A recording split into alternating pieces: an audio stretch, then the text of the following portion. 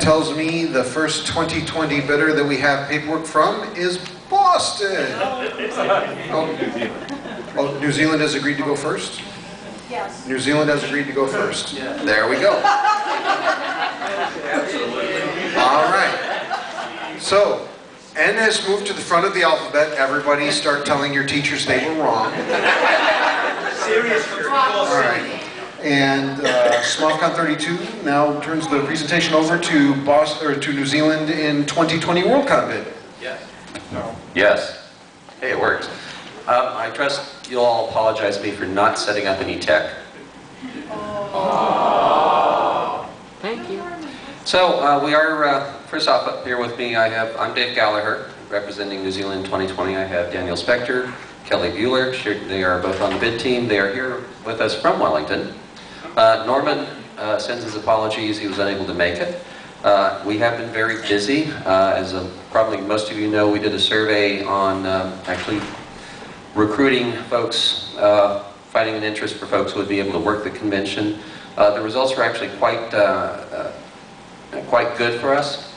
We have about 109 folks in both New Zealand and Australia who have at this point volunteered to work on the convention should we win. Total response was about 137 from around the world. So that's pretty good for a short period of time, 6 years out. We are still looking at venues. We've narrowed it down to 2. We're looking at Sky City in Auckland and a facility, what was it called? Michael Fowler. Thank you. The Michael Fowler Convention Center in Wellington. Determination has not been made yet as to which one we would be using should we win the bid.